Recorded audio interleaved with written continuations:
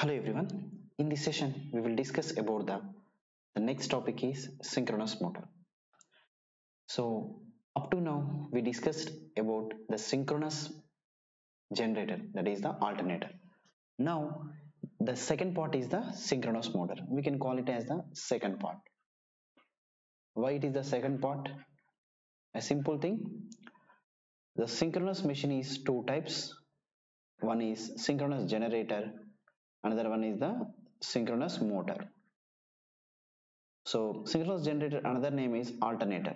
So up to now, we have we completed a lot of discussion on synchronous generator. Now we will enter into the synchronous motor. Yes. So how the synchronous motor working, we have to understand. So generally, synchronous motor and synchronous generator both are the synchronous machine. Construction is same. So that means it consisting of the motor is like this, and the DC excitation is like this. This is the it it is a two pole machine. For example, it may be north pole, it may be south pole. So, and the another construction is the armature. Armature is the stator part. Just better to write in exact shape. Armature is the stator part. Armature consisting of the conductors. Slots, armature consisting of the armature slot. In this armature slot, we are using the winding, that is the armature winding. Generally, armature winding is the three-phase winding, and the three-phase supply is given to this armature. Three-phase AC supply, three-phase 50 Hz AC supply. Three-phase means maybe the R, Y, B. Three-phase AC supply is given. Then the pole formation is done here. The pole formation, if is maybe it may be the two pole system. For example, initially pole is here, north pole, and initially here the south pole, for example. And whenever three-phase supply is applied, the flux will rotate with the synchronous speed. The stator flux or stator rotating magnetic field, we can name it as flux due to the stator. It will rotate with synchronous speed ns. That means, what is this meaning? Here the north pole south pole is there. Here the north pole south poles also rotating with the synchronous speed. Just observe here. For example, poles formation is a different area. For example, here the south pole is there, here the north pole is there. For example, just assume it. Then just observe here, these north pole attracts towards the south pole, and the south pole is attracts towards the north pole, and these rotor two poles are interlinked with the stator two poles. Rotor having north pole and south pole, stator having the north pole and south pole. These two are interlinked with the stator poles. When the stator poles are rotate with the synchronous speed, so this is the synchronous speed. Here the rotor poles also rotates with the synchronous speed, and then the rotor, here we have the rotor is also rotate with the synchronous speed. Simply, the working principle is interlocking of the stator poles with the rotor poles. Here the stator RMF rotate with the synchronous speed, therefore rotor poles are interlock with the stator.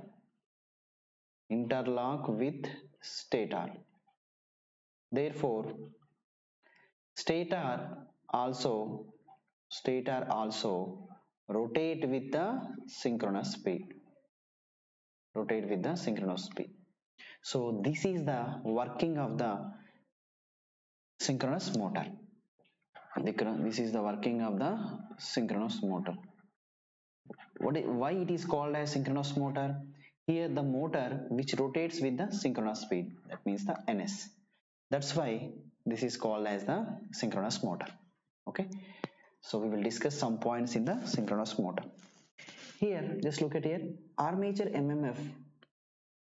Just look at here, armature mmf rotate with ns.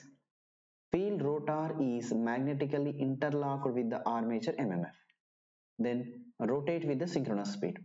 So armature mmf means stator mmf, stator magnetomotive force, and field mmf means rotor mmf, rotor mmf. Both are interlink and rotates. Both are interlinks and rotates. Rotation will be done here. Next, synchronous motor speed is nr equal ns.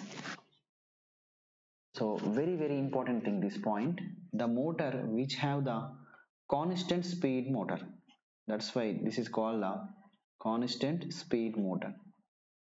The motor value, the speed of the motor is the fixed constant. Next, it always rotate with the synchronous speed due to the magnetically locking irrespective of the load. So the generally, if you take the induction motor, what happen, when the load on the induction motor increases, the speed, generally the rotor speed decreases. But here in case of the synchronous motor, any change in the load, for example load value is increases, the speed is constant. There is no change in the speed is constant. Therefore here the synchronous motor is constant speed motor, so that's why it is called the constant speed motor. Okay, next, now we will discuss about the speed regulation. Speed regulation, so what is the meaning of the speed regulation means, generally the term speed regulation represents, it is the no load speed minus full load speed by no load speed. No load speed minus full load speed by no load speed. So generally, you know that the synchronous speed of the synchronous rotor is always synchronous speed, neither in the no load condition nor be in the full load condition. Either no load condition or full load condition, speed is the constant. So substitute those values, the speed regulation, we will get the speed regulation is like this, or we can name it as a slip also. Here ns minus ns by ns, then we will get the 0, then we will get the 0. So here the speed regulation is 0. The motor which having the speed regulation is only the synchronous motor, only the synchronous motor, right? So here the synchronous speed formula ns equaled 120f by p, 120f by p.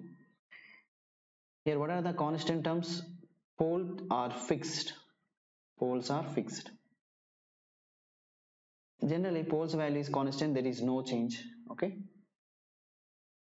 so then poles value is constant, we can't control, but only one option is there to control the speed is frequency.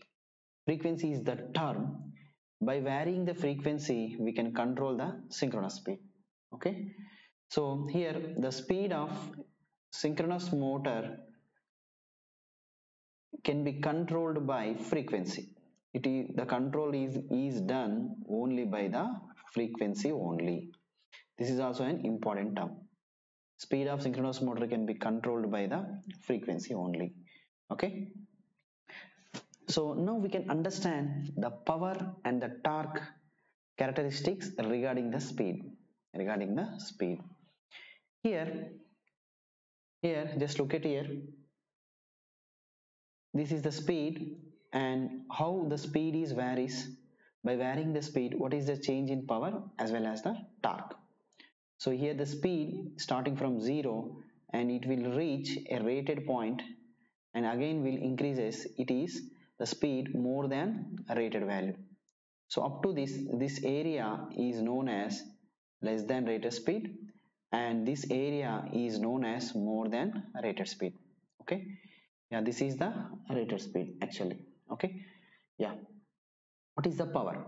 So whenever speed is starting from 0, the speed value is slowly increases up to the, whenever it reaches to rated speed, it slowly increases to maximum power, and after that, more than rated speed, the power value is the constant. Here the power value is the constant. This is the power, the change in power with respect to the speed. Change in power with respect to the speed. Now what is the torque? So when starting from the zero speed, this is the torque. When the torque is slowly increases with the speed, torque will reach the point. Then after increasing the torque, torque value is the decreases. So we will change the color, then it will be very useful. So I will use for example the another color. The For example, this is the color. Here the torque is increases this point. The torque is up to this point, then after that the torque value is decreases. So this is the torque. This is the power relation, and this is the torque relation. Power relation and the torque relation. Okay, so we can conclude by power and torque relations, we can conclude the two things. So those are, we can give the some conclusions. Those are given here. For below rated speed, just look at here, the speed is below rated speed. It will be acting as constant torque device and variable power drive. And for above a rated speed, it will be acting as constant power drive and variable torque drive. Variable torque drive. So depends on the different speeds, it will be acting like this. It will be acting like this. Okay. So this is about introduction of the synchronous motor and working of the synchronous motor and the speed regulation. Okay. I hope all of you understand the session. Thank you.